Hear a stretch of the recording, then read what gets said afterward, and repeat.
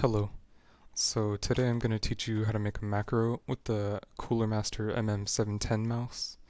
So what you'll need is the mouse, the software for the mouse, which you can get at this website by Cooler Master. Just get the download. And you're going to need an auto clicker.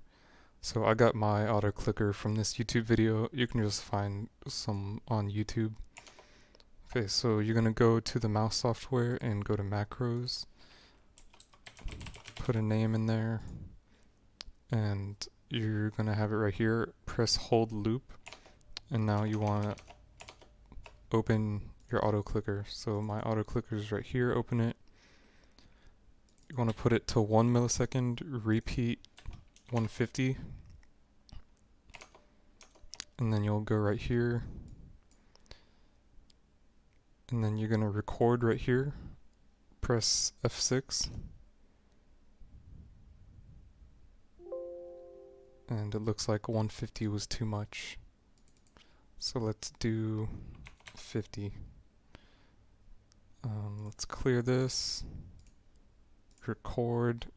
Auto click. And that's good. Then apply. So now we have our macro that's right here. So then we'll go to buttons.